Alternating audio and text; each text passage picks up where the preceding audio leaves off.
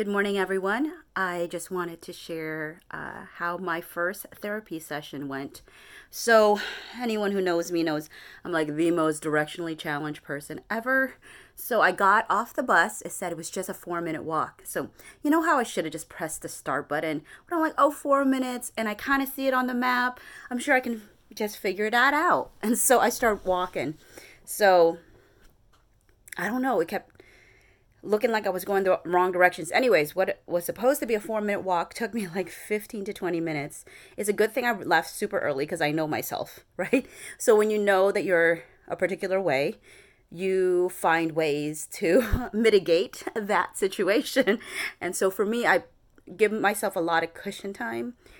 Plus, buses are unreliable and you never know, like if they're going to be super late and you don't want to be late for your first therapy session. So I really like my therapist. Um, and we are just, so the first few sessions are just kind of getting to know each other. Anyone who is thinking about doing therapy, it's really important that you connect with your therapist. You can't really, I mean, you're sharing really intimate things with your therapist.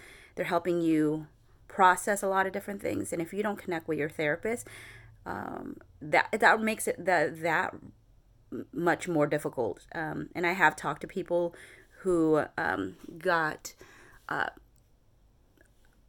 therapist that they didn't really connect with, and I think that's why it's good to have a consultation first, or just to see if you guys jive with each other. But anyways, there was one point in the therapy session where she had asked me a question. Okay, so you guys, anyone who also knows me knows that I have the tendency to talk a lot.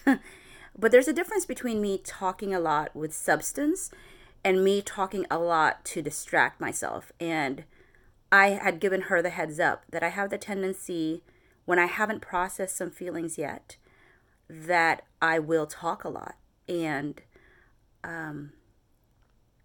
it's because I'm trying to distract myself from actually fully feeling what I'm feeling. And I said, I'm going to need you to help stop me when I'm doing that.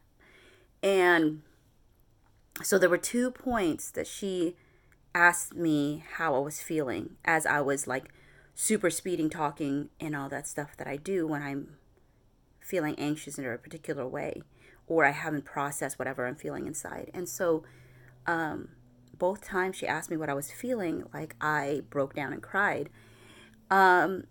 Because I partly from like not stopping usually to think about how I'm feeling, but also being overwhelmed about the fact that I really didn't know what I was feeling. So the second time she had stopped me was when I was sharing something that might seem like nothing to other people. So C and I had been walking around Green Lake, and he had stated, when I stop you to ask you questions, it's because I want to connect with you. Okay, so not like earth-shattering statement, right? But when she asked me how I felt about that, like I broke down crying.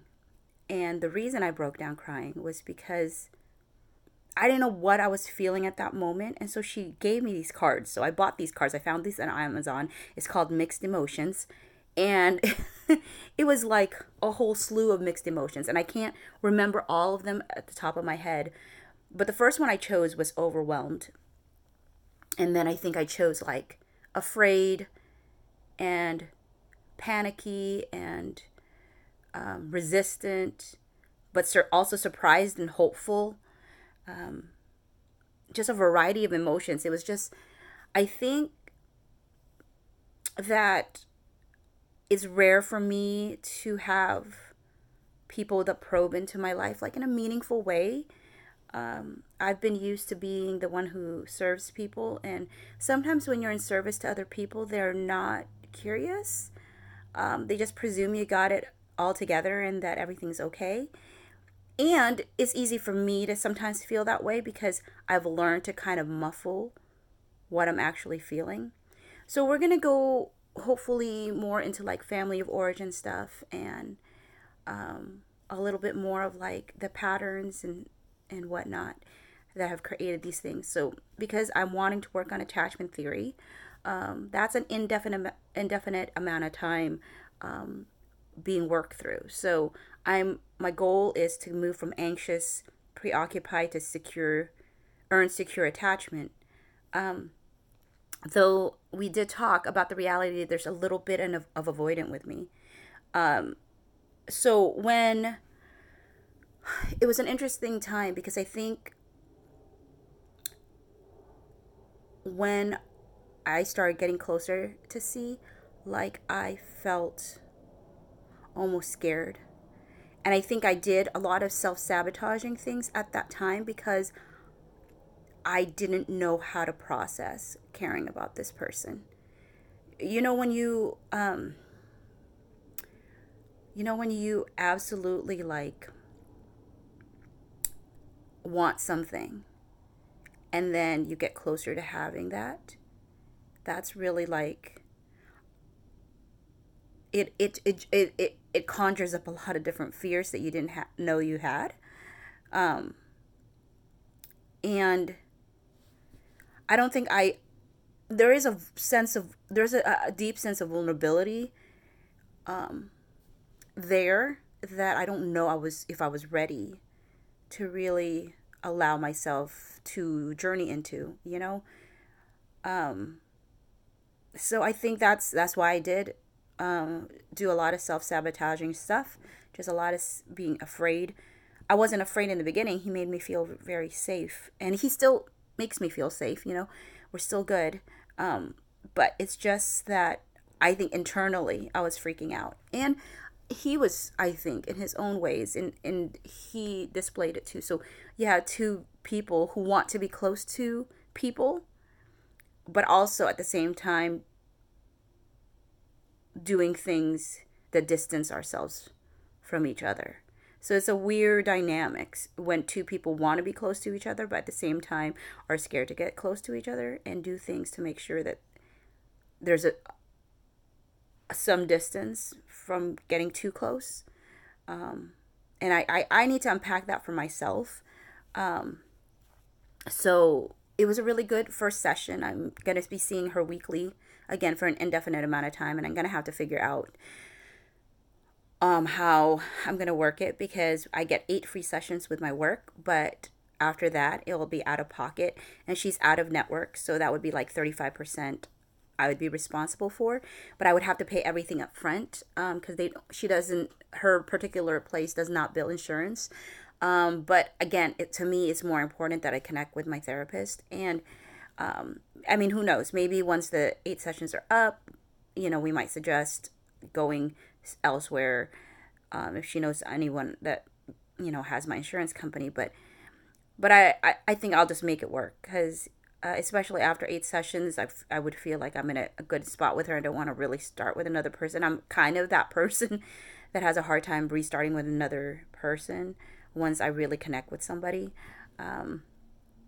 But just to say, I just really encourage people to destigmatize therapy and to stop thinking that therapy is just for quote unquote messed up people. There is a lot in us as a society that has not learned how to process things. As a society, we almost don't encourage people to understand where our reactions are coming from. Our country right now is very reactionary. Nobody's looking into themselves and figuring out like why am I acting this way? You know, when we don't listen to each other, when we don't care about each other, when we don't love each other, that's a reflection of our own lack of journey inside of ourselves. Like if we don't know how to love other people, we typically don't love ourselves. And our society right now shows a lot of self-hatred that is being shown outward to other people. And I think that we would benefit the whole country and not I mean, obviously ourselves first and foremost. But when we are right, the world becomes a better place if we do the work. And the reality sometimes we know that we need to do some work in our own hearts, but we're not willing to put in the work. And for those that are Christians, like myself, who have had stigma around therapy, first of all, there are therapists that are also Christians, because they know that it's not mutually exclusive. This idea that therapy is only for people who don't have Jesus, it's kind of like a weird sentiment. You know, the act of confession, or the act of being honest with ourselves and being honest with other people, like, that's very biblical in a lot of ways. And so I feel like sometimes it's easy to, oh, I just confess to God and everything's okay. But, in scripture, it also says confessing to each other. So obviously some people are like, well, a therapist is not the person I need to confess to. No, not per se, but somebody who is able to take you on your journey to understand yourself better, so you are able to actually have better relationships with people, which is the heart of loving other people. I guess my whole point is just, I wish that Christians did not look so negatively at therapy and think that somehow is the opposite of having Jesus, because that's not true. It's really not true. I have Jesus. I love Jesus. Jesus is good to me. And this is one of the tools that God is using in my life to heal me. And God is a healer. And so let's not, it's kind of like reminding ourselves that the majority of Christians don't think it's crazy to take medicine or to see a doctor. Why is it different when it comes to our mental health? I'm just asking you guys to consider it. And to be honest, I feel like majority of people need to go to therapy as a family, not just as an individual, as a family, because there's a lot of, if I could somehow miraculously convince my family, I would have my whole family go to therapy. There's a lot of things that needs to be really spoken and healed in our family. And I had a good childhood, don't get me wrong, and my parents are great, but there's a lot of pain, a lot of unprocessed things that happen, and I don't think it's beneficial to anybody to just sweep things under the rug and say, hey, it's been years, it's so long ago, let's just move on. That's not how it works. Our bodies remember, and it acts out in ways that we sometimes don't understand because we've learned to bury them for so long. And for some people, burying things is how they prefer to do it. They're like, well, it works. Burying my emotions works because I've survived and I'm strong and I can do all this stuff. But what they don't understand is sometimes they're harming other people in their attempts to seem strong, or to be strong. So, quote unquote.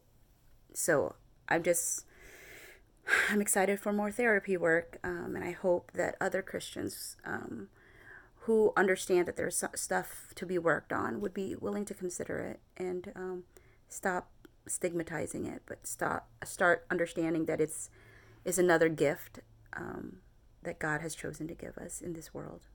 Anyways, that's it. Bye.